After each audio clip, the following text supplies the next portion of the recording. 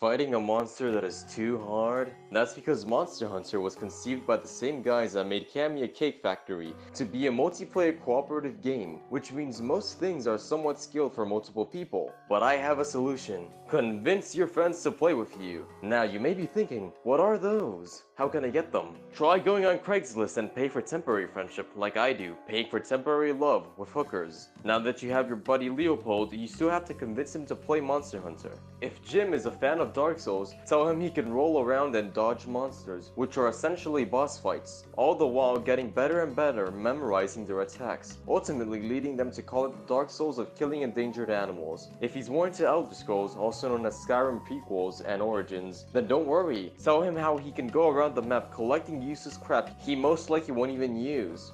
As you can see, we already have a basis for an argument. Since Michael is already played off, he just needs a small push and he will suck at the game alongside you. I won't, since I'm a god at it. But perhaps you didn't pay and figured out how to get friends by speaking to someone in real life like a weirdo. But that means the money incentive won't work, so you need even better arguments. Say your friend plays Minecraft. Just tell them he can craft and mine in the game, just like that Swedish game conditioning kids to enjoy labor again.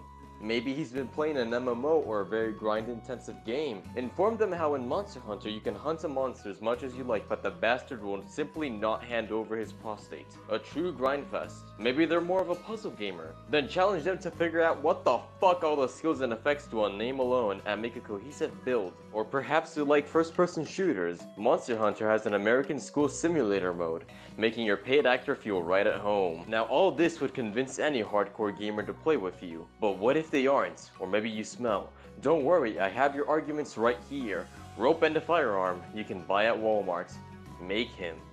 Just kidding, that is a satirical joke and is no way meant to be taken seriously. YouTube, please, I have a family. So they aren't into games much. Show them the designs and aesthetics. Actually, don't show them the aesthetics. The monster designs are some of the most creative the industry has to offer, either anatomically or biologically. It will pique the interest of an artist or nature enthusiast. If that's your job, then that's called a biologist. What if they are a little too into biology and are furries? Well, just show them the E621 tag of Monster Hunter. That'll get them excited in a yiff.